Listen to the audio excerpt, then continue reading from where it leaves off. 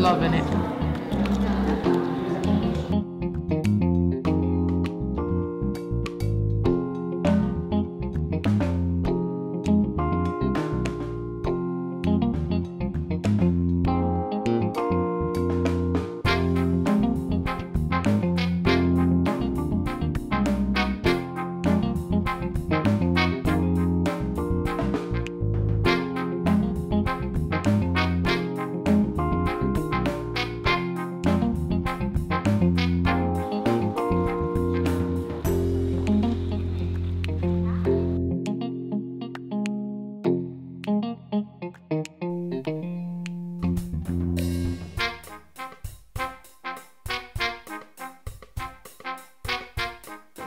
Samantha loves art, so I thought it could be a nice activity for us to do together. We live here in town, so.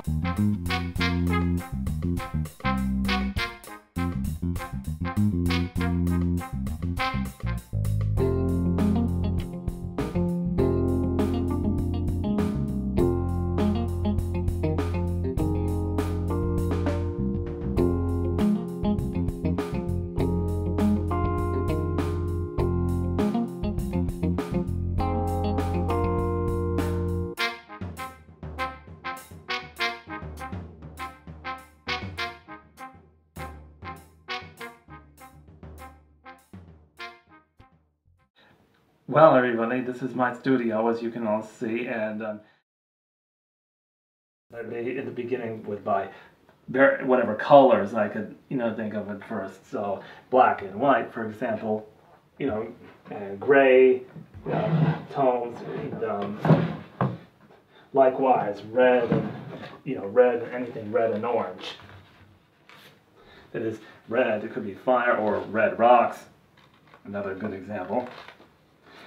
For a certain kind of background material, if you will, that is something more fanciful, something more especially if I'm doing something from, I don't know, some background for the 18th or the 19th century.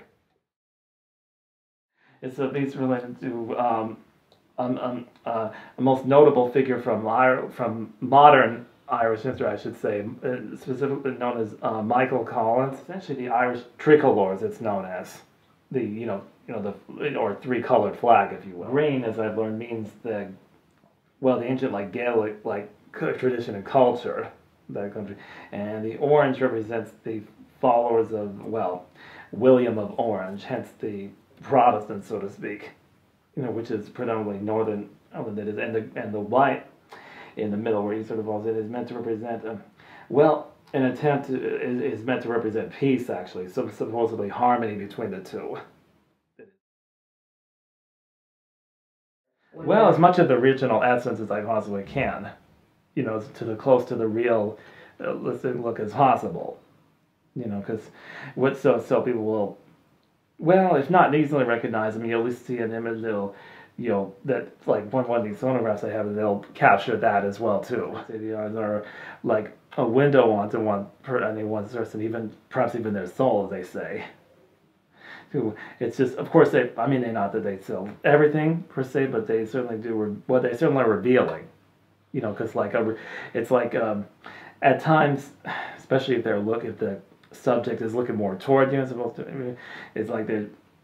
almost like they're Well, you say, what's that expression of a piercing eyes? They can seem to look, when they look at you, you think that sometimes they're looking through you almost.